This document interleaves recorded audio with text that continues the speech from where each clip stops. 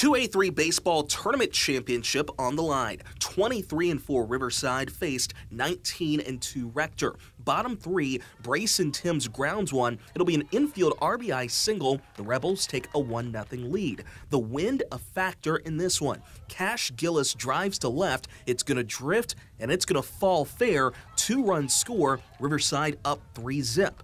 Bottom five, fly ball to right. Carter Hill makes the grab for Rector. He'll rifle to Colton Watson in time at first. Then you could score that a 9-3 double play. The Cougars load the bases in the seventh. Cooper Rabjohn puts it in play. Austin Avery scores on the fielder's choice. Rector down 4-1. Next batter, Thatcher Durham comebacker. He'll flip to Jackson Mann. He'll fire to Emery. The 1-2-3 double play ends it.